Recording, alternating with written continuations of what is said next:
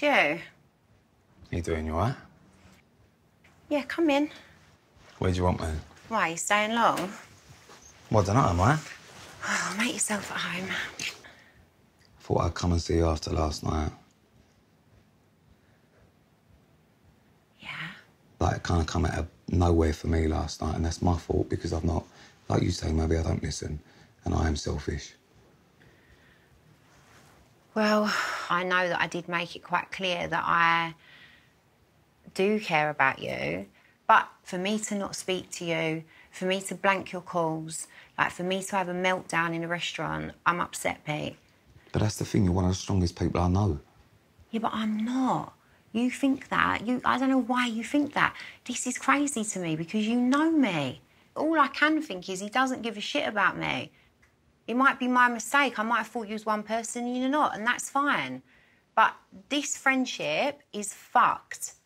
And if you don't do something soon or say something, it is going to end, and that is that.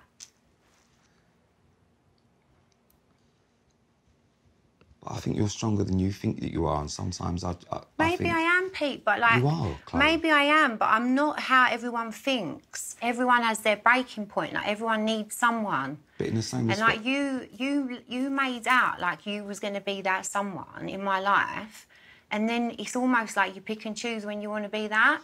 So, like, that's why I feel let down.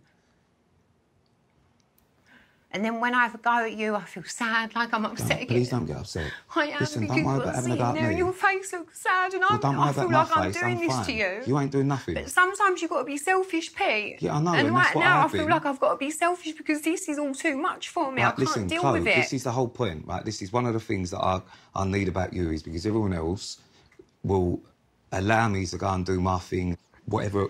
I need someone to tell me, all right? If I'm wrong, I'm wrong. And if you think that I wouldn't be there for you, you're wrong. You weren't, though. You know me, like, we've had so many times when I've had these fears and things like that, and you know that there would have been times where I would have been freaking out. And I know you're like, oh, yeah, but you could have reached out as well, but I couldn't. You Why? pushed me too far, Pete. I know and I I did, had to give up and just think, right, that is it. I cannot speak to him no more. Once I've made that kind of statement, I'm not going to go back on it. I know that, and that's the first time you've ever said anything like that where I believed you. I did mean it.